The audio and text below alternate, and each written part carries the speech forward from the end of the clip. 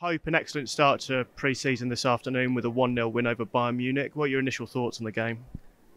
Yeah, great to get the win, but the result was immaterial, really. I think after a hard week, it was just about giving players the opportunity to play and work on some of the stuff we've been doing this week. Obviously we want to win every game, but a bit more than that. So I think Bayern Munich proved the perfect opposition. Tested us a lot at times. I think defensively we were resolute, and everybody got a run out and put a shift in today. So as the week goes, this is a nice way to round it off. For an opening pre-season friendly though, entertainment-wise it was fairly good. Yeah, pretty good end-to-end stuff. I think we were under pressure quite a bit of the time, but I think towards the end we started to play a bit more, got a very early goal in the first half, but towards the end we started to play and probably should have had 2 more goals. That being said, I think they should have scored a couple, but good goalkeeping, good defending kept them out.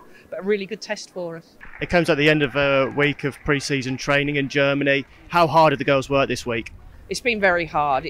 We've done double sessions. We've really pushed them, tested them to the max, and everybody has played their part. Everybody's taken part.